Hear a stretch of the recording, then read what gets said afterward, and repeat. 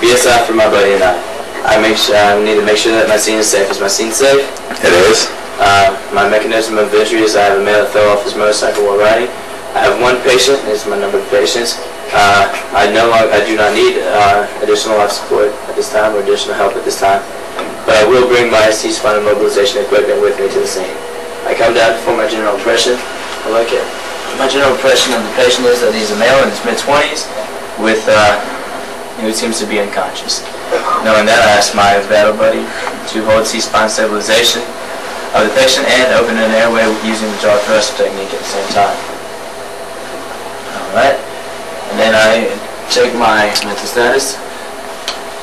Hello, are you there? Can you hear me? Did not respond. No response. He's not responding. He's not alert, nor is he responding to verbal stimulus.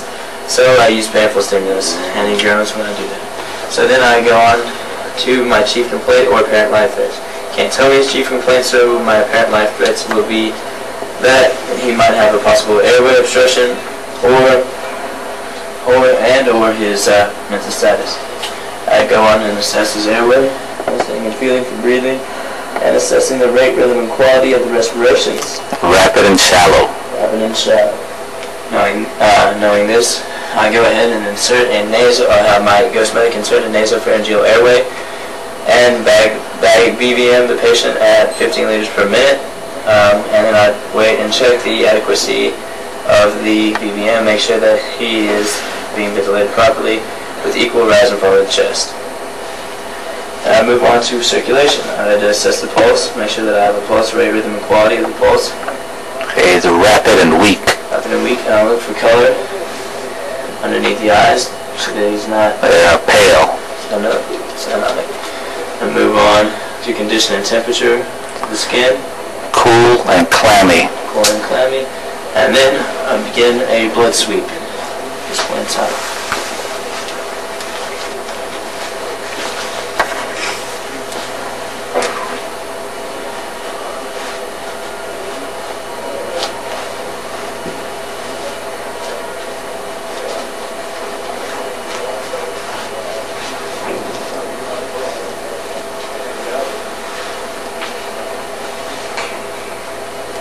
I'm checking for any open wounds or any profuse bleeding.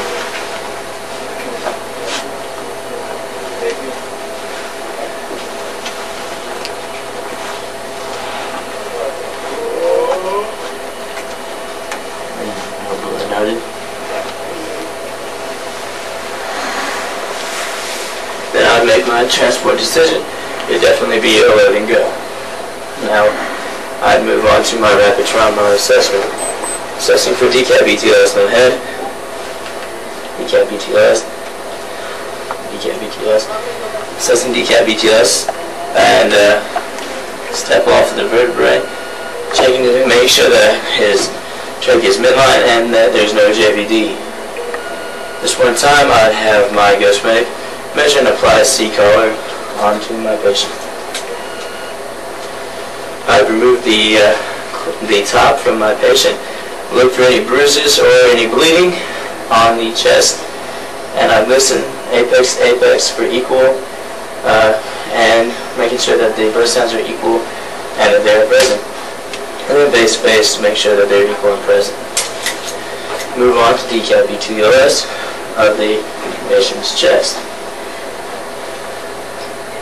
Move on to the abdomen, decap BTLS, checking decap BTLS and turd. Move on to the pelvic region, decap BTLS and out, and tick. Decap BTLS at the lower extremities. Ask if you can push. Can you push? Can you pull? Do you have a pulse? And can you feel painful stimulus? Decap BTLS on the other lower extremity. Can you push? Can you pull? Do you have a pulse? Can you feel painful stimulus? Moving up to the upper extremities.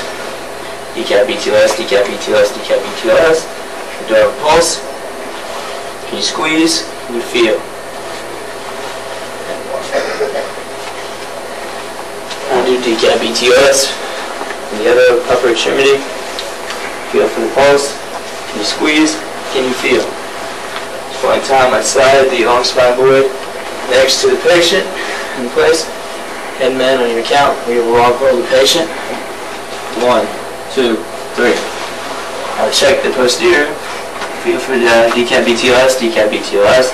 Looking for rectal bleeding or incontinence. Then head man on your count. After sliding along spine board in place, we'll roll the log roll the patient back down. 1, 2, 3. Okay. Attach him to the long spine board, and then I will take my baseline vitals. At this time, EMT number 2, we do not need you to hold inline stabilization since the long spine board is holding it for us.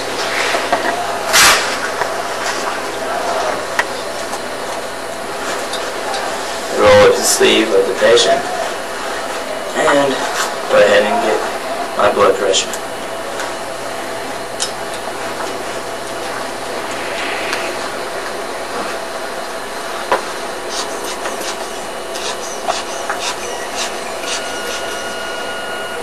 After I've gotten my blood pressure, I move on and check my pulse. Assess the rate of rhythm and quality again. Okay. And I check my respirations. Assess the rate, rhythm, and quality of my respirations. I check my patient's pupils for pearl.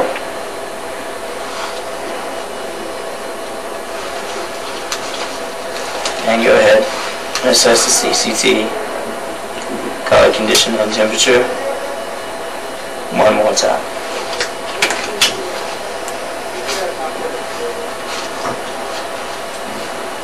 Then I would ask the bystanders about a sample history. And we'd move him onto a long spine board. We'd move him into the ambulance. And once into the ambulance, perform a detailed physical assessment. Perform decap BTLS on the head. Looking in his eyes for any blood. Any cerebral spinal fluid use. And the nerves. Opening his mouth, making sure that there are teeth broken off, nothing is obstructing his airway, and that there's no blood. I check his neck again, make sure, check his midline, and there's no JVD.